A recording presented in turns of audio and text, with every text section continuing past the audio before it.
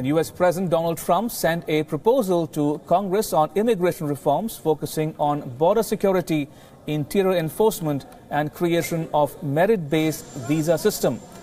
Trump pledged to work with Democrats to protect the dreamers, that is, young people brought illegally to the U.S. as children. He also vowed to fund a border wall and thousands more immigration officers to be part of the deal. Trump's list of immigration principles is likely to be a non-starter for Democrats who are seeking a legislative fix for the DACA program that Trump ended last month.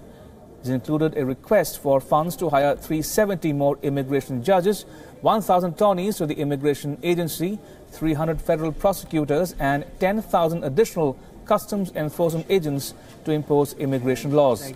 Trump also wants harsher penalties for people who attempt to re-enter the U.S. after being deported. The move would focus primarily on visa overstayers, which make up the largest number of illegal immigrants in the U.S. The documents call for tighter standards for those seeking U.S. asylum and deny federal grants to sanctuary cities.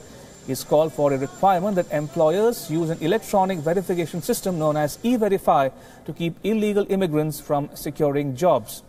The president has given Congress 6 months to come up with legislation to help dreamers. Well, we're working on a plan subject to getting massive border control. We're working on a plan for DACA. People want to see that happen. You have 800,000 young people brought here, no fault of their own. So we're working on a plan. We'll see how it works out. But we're going to get massive border security as part of that. And I think something can happen. We'll see what happens. But something